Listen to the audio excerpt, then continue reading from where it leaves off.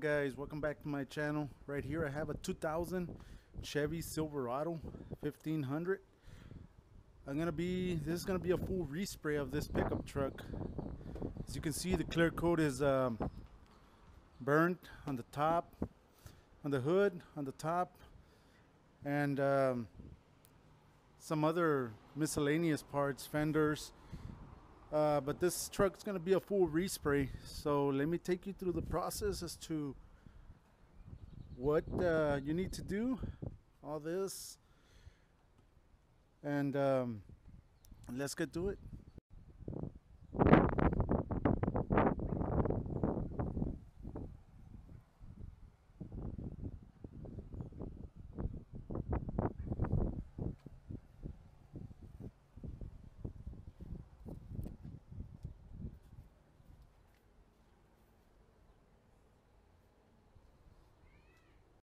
Alright guys, right here I'm starting with 220.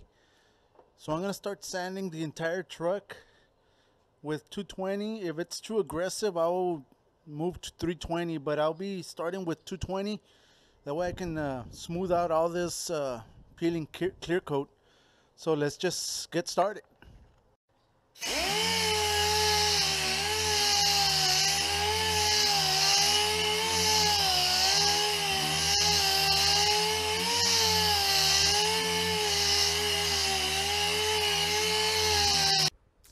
Alright guys, I D8 this side of the hood with 320. I went ahead and sanded it with 320. I started with 220 but progressed with 320. Right here guys, I sanded it with 320 to bare metal. As you can see, I'm gonna be putting some etching primer. The reason I did this, there was a lot of rock chips that were beginning to rust, and if only I would have just sanded and not gotten all the way to the metal, that rust was still gonna be there. So for my security, for my experience with this, I sanded it to bare metal, and I'm gonna put some etching primer, then some primer, and so forth. So like I said, if you just put putty in the rock chips, it's not gonna work if it's already starting to show signs of rust. So let me continue on this side and I'll bring you back. Alright guys, this is a self-etching primer. This is for bare metal. I got it from TranStar, and I got it on a aerosol can because it's a lot easier for me to do little small areas like this with a aerosol can than mixing a whole batch of self-etching primer and just go to waste. So this is a real good thing if you have little small areas like this. So let's get to it.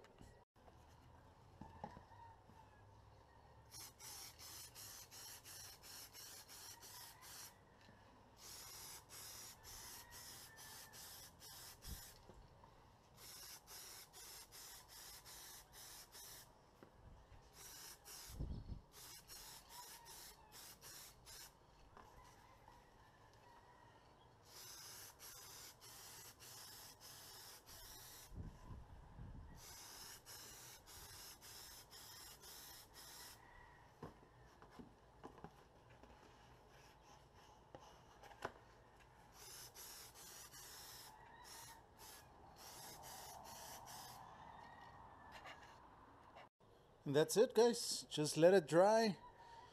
If you're gonna shoot, I'm not gonna shoot the paint right now, the base. So after this I'm gonna put a layer of primer over this, and I'll shoot my base.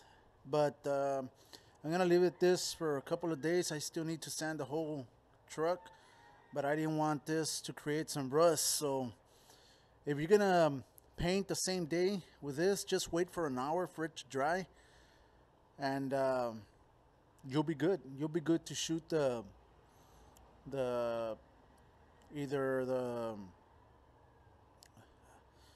the sealer, primer, whatever you're gonna shoot over it, or just don't shoot the base on top of this. You got to put something else, either the primer or sealer or something. So like I said, I'm gonna let it dry and go from there. All right, I'm continuing sanding with the 320. I'm already in the fender. The running boards are being sanded. I took off the mirror, and I'm gonna take off the moldings. That way all the paint can go inside the moldings and everything, get covered with it. So I'm continuing sanding with the 320. Also, I took off the 1500 emblem. All that's gonna be not replaced, but it's gonna be cleaned and put back into the vehicle. So let me continue. All right, this way the paint job will go underneath the molding and it'll get protected. So I'm gonna be taking this molding off before I start spraying, because I don't want to take it off. The window will have to be down. I don't want all the sanding debris to go inside the truck. So let me continue sanding with 320 and I'll get back to you. All right, the whole entire truck has been sanded with 320.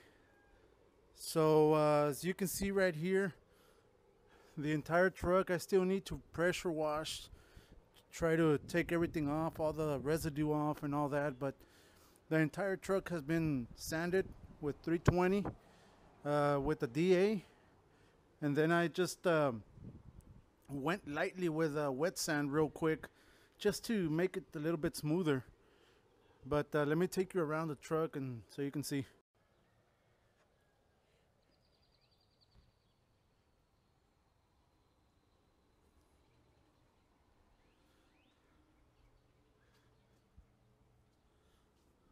All these parts right here, I'm gonna start adding some primer to it. So stay tuned. This is just fiberglass, so with primer that'll be good. Just on the pieces that the fiberglass is coming out. But in regards to all the truck is sanded. I still need to put some etching primer and a couple of little spots, but I still have 1, 2, 3, 4 little dents that I have to fix, and that'll be it. So let me start putting the primer on the running boards, and I'll bring you back.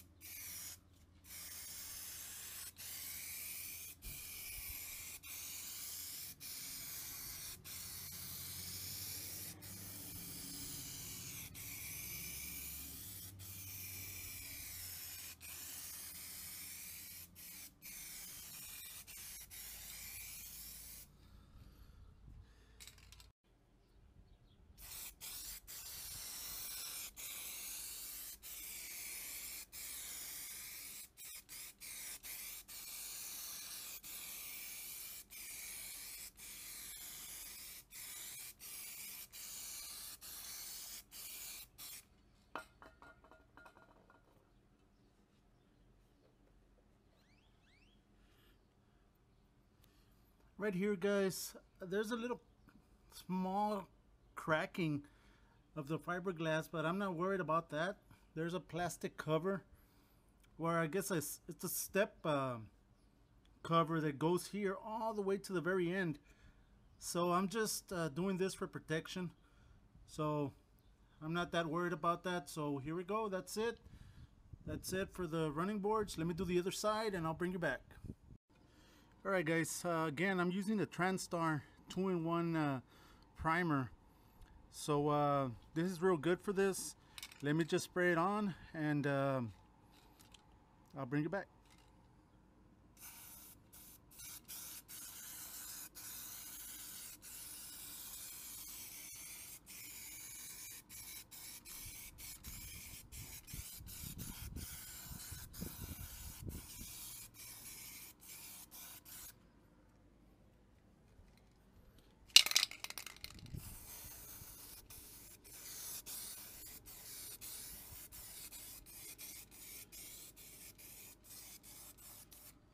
And I ran out.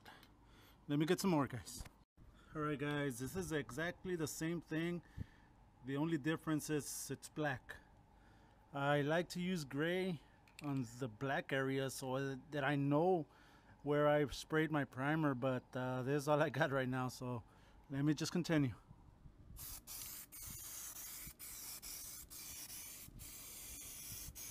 Like I said, guys, it's exactly the same thing.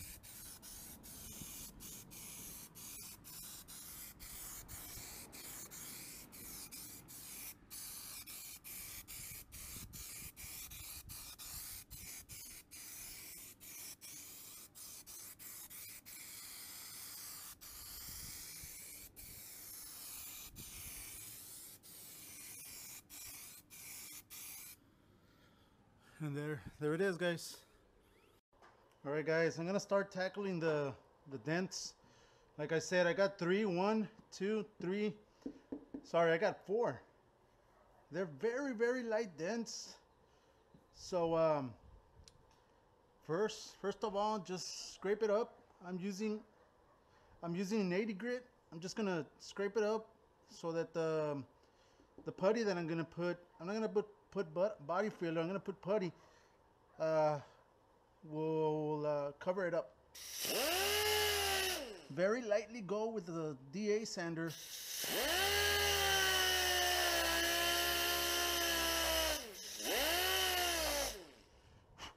That's it, guys.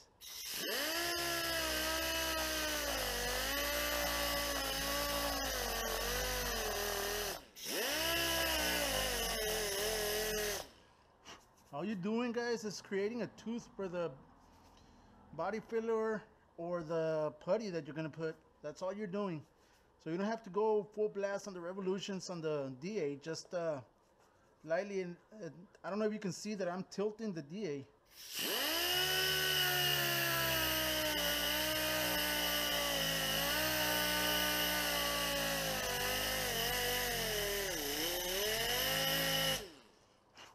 That's it.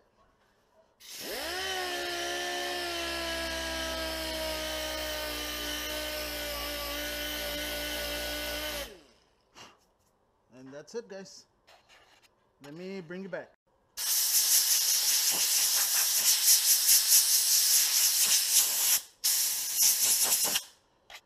Alright guys, this is what I'm using, the Pro Glaze polyester finishing putty. Like I said, the dents are really, you can't hardly feel them, but I know they're there. And this is a black paint job, so anything it's gonna come out. So I'd rather use this, and let me get to it.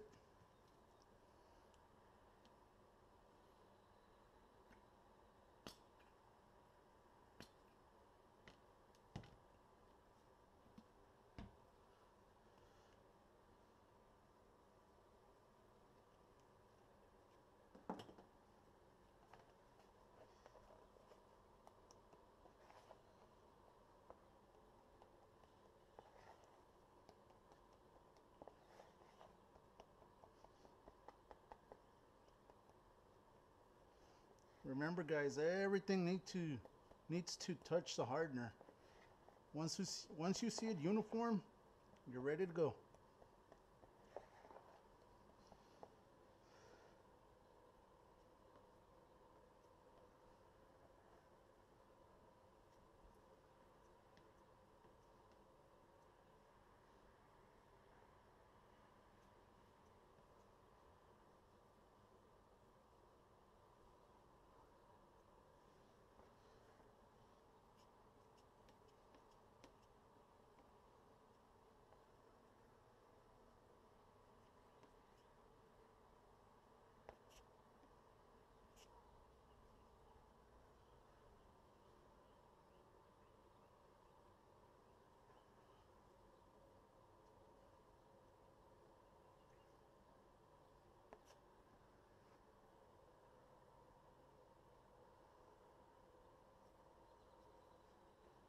Alright guys, that's it. Let me let it dry and I'll start sanding it. Alright guys, in the meanwhile that the polyester putty dries, let me show you something else. Right here, guys, I burned through the paint. You can see right there. But this is primer already. And I smoothed it out real nice with 320, 400. So I don't need to put more primer on that. Also this I burned through the paint. And this is primer also. So I don't need to put primer on those areas. Those areas already have. This, you need to put etching primer. Anything that's bare metal, you're going to have to use an etching primer. Or direct to metal primer also. But that's the way it is, guys. Alright guys, I'm sanding with 220 first, just to smooth everything out. Then I'll progress to a finer grit of sandpaper. Alright guys, all the body work has been done. All I need to do is primer it and block sand it. Right now what I'm going to do, I'm going to start sanding the putty that I put in the little nicks and all that it had. So let me start doing that. I'm using 320 and I'm keeping the DA flat as possible.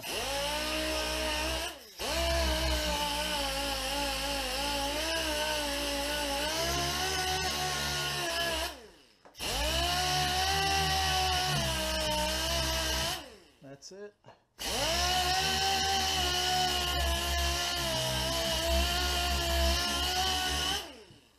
That's it. That's it, guys. This thing is done. Let me start primering it. Put in some etching primer on those areas, and it'll be ready for sanding the primer. Let me do that.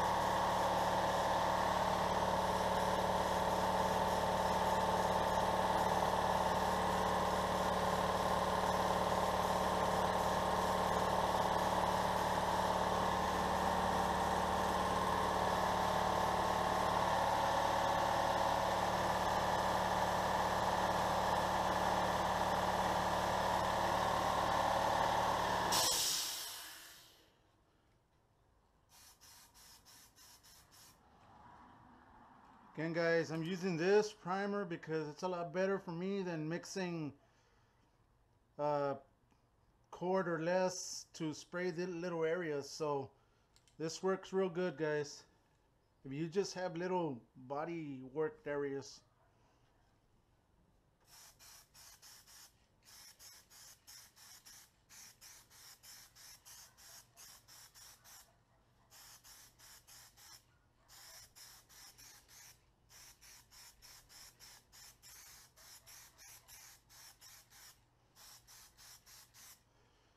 Don't forget, guys, I still need to come back and sand this area. This is primer, so it's sandable primer, so I'm going to have to come back and lightly sand before I start spraying. I need to start adding some etching primer to that area. I'm going to put some etching primer on this again and go from there. Alright guys, I put some etching primer. I waited for an hour and I put some primer also on top of it. I don't want to spray base on top of the etching primer. It's not, I don't like it, so it's up to you guys, but I don't like it. I also already put some etching primer in these areas and primer them. So this is ready. All I need to do is let it dry and come back tomorrow, start sanding it and getting it ready so that I can start masking it. And well, first I'm gonna pressure wash it, then I'll just start masking it and have it ready for paint. Alright guys, the primer has been sanded, everything's ready to go. The truck has been masked off, so let me just get started. I have that bench here to reach the top. The bed's not gonna be painted, So it's just the exterior of the truck. So let me just get started. Right now I'm going to be using that wax and grease remover. So let me do that and I'll come back to you. Hello guys, before you start using the tack rag, open it up, leave it for about 5 minutes, and then you can start using it. Just wipe the entire car, make sure you get every lint, every little thing off, and I'm using an air hose with it. So let me do that.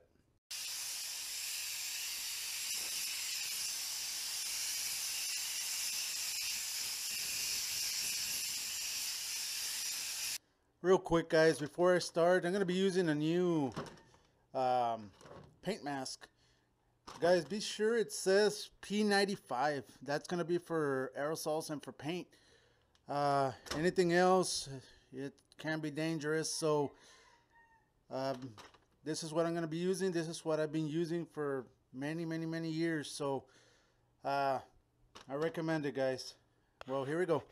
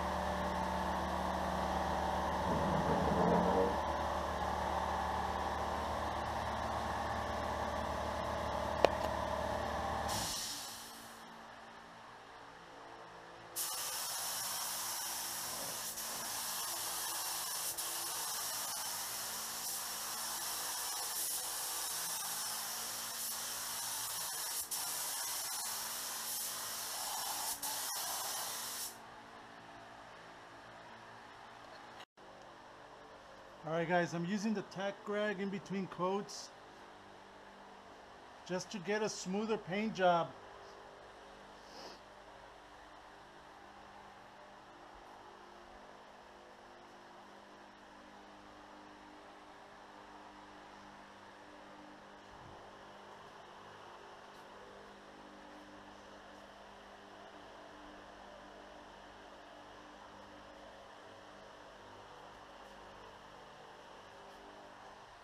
Look at all the trash that you pick up.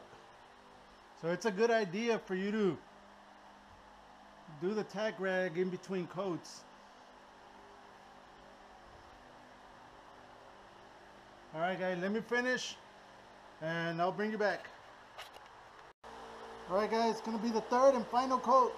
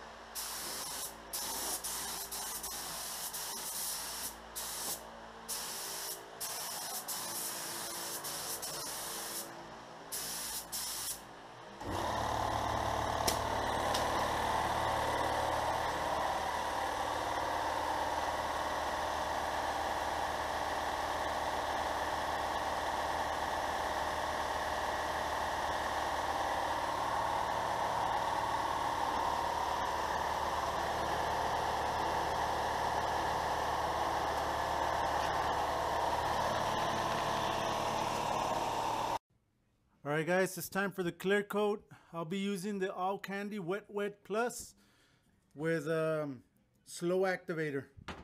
So let me mix it up and get ready to spray it. Guys, I'll be shooting at 35 PSI. This is going to be the first coat.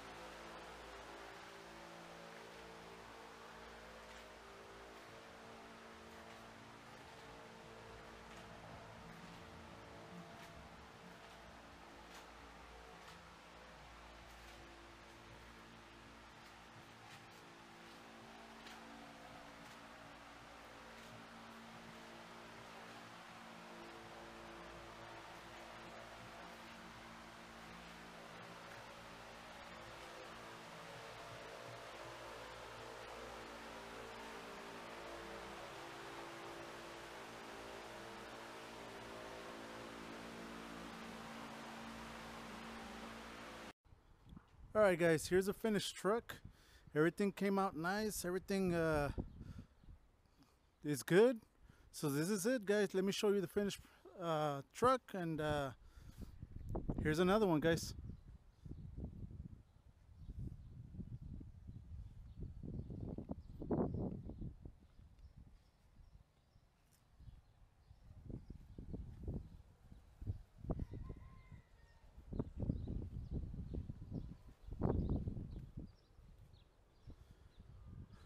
All right, guys. This is it. Please, guys, like the video, share the video, hit the link below, and I'll see you in the next one.